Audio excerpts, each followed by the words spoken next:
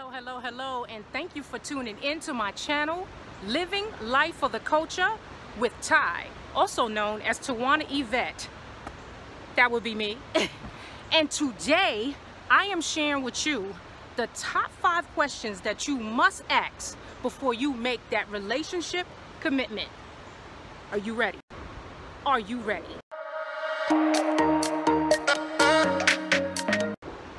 And I'm back. Number 1. Number 1. First question. Let's get right into it. No need to delay. Ask that person on your first dinner date. Doesn't matter. You're grabbing a latte, whatever it is, right? Doesn't matter. Number 1. How do you know when you're in love? Look them dead in the eye. That's right. You'll wait. How do you know when you're in love? If they cannot answer that simple,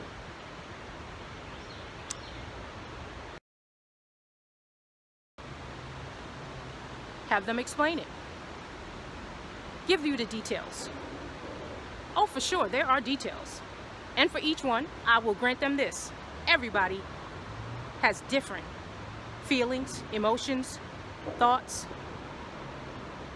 on what true, and I do mean true, love feels like, when it begins, when it ends, okay? So all answers are going to be different. There is just no one answer. However, that answer has to be the answer that suits you well. Put it in the comments, what you think those answers should be. That's number 1. Now let's elaborate on that. Number 1. Number 1 should go a little something like this.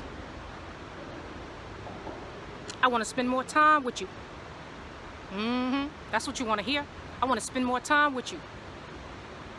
I think about you night and day. Right. I think about you night and day. I want to go places with you. I want a future with you. Maybe not marriage, okay? Let's not jump the gun. Let's slow it down a little bit. Let's slow it down. Let's bring it back. However, those are the things you want to hear when somebody actually knows what being in love is. They know it. They'll know when they feel it. They'll know how to express it, right? Because that leads me right into number 2. Number 2, what will you do differently when you're in love? So I'm going to back it up for some of you. I'm going to back that up. Let's reel it back a notch. Okay, so I already know there's going to be questions on what if I don't hear none of that, Miss Twana? What if I didn't get those answers on what they would do differently, knowing that they're in love, and I got none of those answers you just gave. I got something more along the lines of, oh, you crazy girl. No, okay? Issue number 1, stuttering, okay? Number 2, pretty much ain't saying nothing. It's a lot of holler, kiki, ha ha he. What? Why you saying? What you even talk about? No, okay. Number 3, they just avoiding it altogether. You thirsty? You ate yet? Those are not the things you want to hear. Or, those are the things that suit you well. What you're going to find out in asking these 5 questions is a lot about who you are. Not just the person you posing the questions to. The questioner, okay? Not just the questionee. Everybody gets a reveal. You got me? Soul searching, you feel me? So you're gonna hear either the truth of who you are, okay? You're gonna hear also, okay, the truth of who they are. No, this ain't a one-way street. Everybody gets put on blast with these questions. How do you know that? Let me tell you how. If you laugh back with the person that's laughing and kikiing, but they haven't given you no answer, and 5 minutes have gone by and they want to know if you thirsty, if you want any more snacks, and you okay with that? You skip it like they skipped it? That is a reveal for who you are and what you're okay with.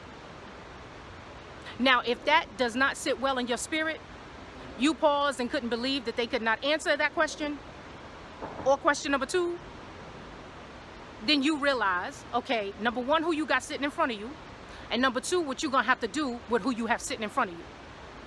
You're gonna have to make some decisions, okay? Do we stay or do we go? Okay? Are we riding or are we parking this, right? So, number 3. Okay, let's keep it going. Number 3. Ooh, I gotta walk down here by this water. But hang on. We're gonna get right to number 3. Y'all go grab a snack. And remember to come back. Shout out to Wendy Williams. Anyway.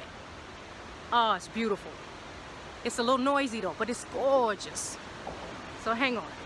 Let me just get a second down by this water. Hang on, y'all. Hang on. Y'all stick with me. Hang on just a second.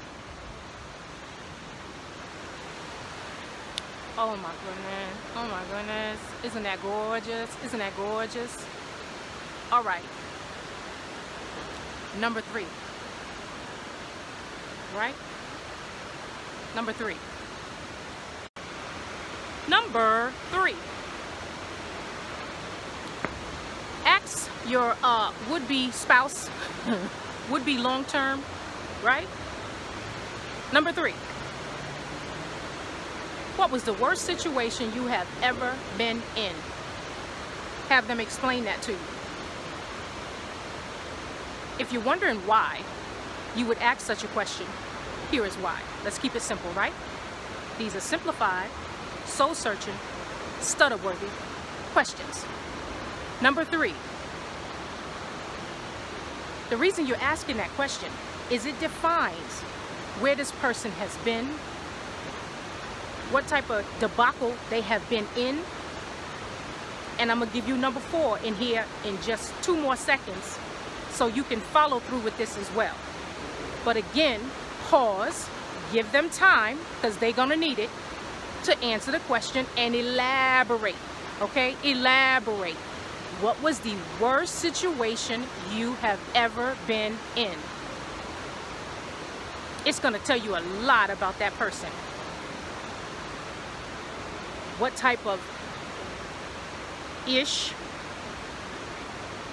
Yeah, you need to know that. You need to know that before y'all continue, okay, on whatever path you're trying to roll into with them. I don't know. Where you headed with that? You looking for just friends with benefits? What you looking for? Long term? You looking for marriage? You looking for babies? I don't know. I have no idea. However, still, you want to ask these questions because you're going to find out who you're rolling with, okay? And that's what this is for, okay? It's imperative. Do this for yourself. You owe it to you. You're going to learn a lot about this person. It is a true reveal. And it's a reveal without revealing what you're actually after. It doesn't quite specify, and that's okay. Because the point is to make them comfortable in the situation, answer the questions, and you're going to learn a lot. You're not trying to intimidate them. You're not trying to, you know, do you want kids? Okay, that's... I mean, yeah, you can ask that question, but everybody asks that question. Everybody says you should ask that question, you know. Where do you see yourself in 10 years? I mean, this is not a damn, you know, interview. This is not employment. So, number 4. What did they do in reaction to the worst situation they have ever been in? What did they do? Simply put. Remember, simplified. What did they do? This is not only going to tell you how they think, it's going to tell you how they approach situations, okay? Remember, this is the worst situation they've ever been in. It's going to tell you how they reacted. It's going to tell you, did they use common sense? Were they practical? Did they just fly off the handle and go all ballistic, right? Are they violent? Did they put hands? Well, I mean, listen in. You're listening and you're learning to who you are about to commit to, for whatever the commitment is you're trying to commit, right? Again, I don't know. Only you know that. Put it in the comments if you're comfortable enough to share. Was it just friends with some benefits? You know, be honest. It's okay. It's all good. We're adults here, okay? Was it someone you was looking, again, more along the lines of long-term? Share. Be honest. Were you literally looking for a spouse? You were wanting to get married. This is what the date was all about for you. So remember, put it in the comments. Number 5. Let's go ahead and get on to it. It's a good one. It's gonna lighten up the evening. It's gonna lighten up that Starbucks. It's gonna lighten up that lunch. Okay? Let's lighten it up a little bit. You ask next. If you were on an island, it is deserted, okay? Who would you choose to be on that island with you? Do pause. Take your time. Make sure you got a smile on your face. Don't put on no pressure, you know. Again, this is not intimidating, okay? This is not that type of conversation. You're just wanting to hear, you know, the authentic and honest as possible, you know. And if you make it any more than that, typically people are going to not necessarily shy away, but they just not gonna give you the whole truth. Who would you choose to be on the island with you? Pause. Give them a minute. You're gonna wait. When they give you who, ask them why. It's gonna again be a true reveal. Soul searching, okay, so you can hear exactly who you about to be rolling with. Did they say they mama? Tells you a lot. Did they say they children? Child. Only one person. Child. Which child? Who did they say? Remember, this is a new relationship, so they're not gonna say you. If they did, that would be a little bit scary because they just met you. Okay. So again, it's going to share with you exactly who you about to be rolling with. Put it in the comments. Let me know if y'all could work with these 5, okay? Because you should be. So thank y'all for tuning in. Thank you for watching. Remember, the top 5 questions you must ask before you jump, okay? Before you commit into your next relationship. Until next time, like, share, comment, okay? And make sure you hit that subscribe and notification bell. I will see you next weekend. Living Life for the Culture with Ty. Until then, y'all stay blessed.